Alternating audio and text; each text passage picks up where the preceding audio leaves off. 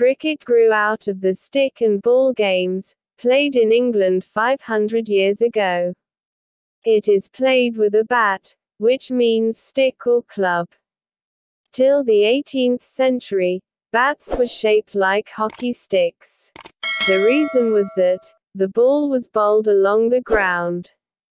The strange feature of cricket is that a test match can go on for 5 days and still remain undecided.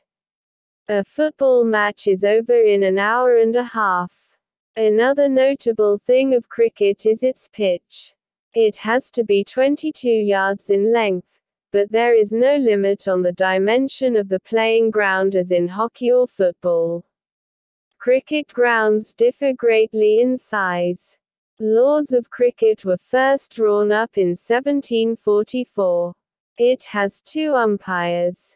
The stumps are 22 inches high, and the ball across them is 6 inches. The world's first cricket club was organized in 1760. The bat was made straight. In 1774, the first leg before law was published. Even today both the bat and ball are handmade. Once the bat was cut out of a single piece of wood. Now it consists of 2 pieces, made out of the willow wood. Plastic, fiberglass, and metal are not used at all. The pads were introduced in 1848, followed by gloves. The modern game is not imagined without helmets, made of lightweight materials. Indian cricket had its origin in Bombay. The Parsis were the first to adopt it. They founded the first Indian cricket club in 1848. It was funded by the Tatars and the Wadias. Initially they had some problem about the use of park or field. Modern cricket is dominated by Test and one-day internationals.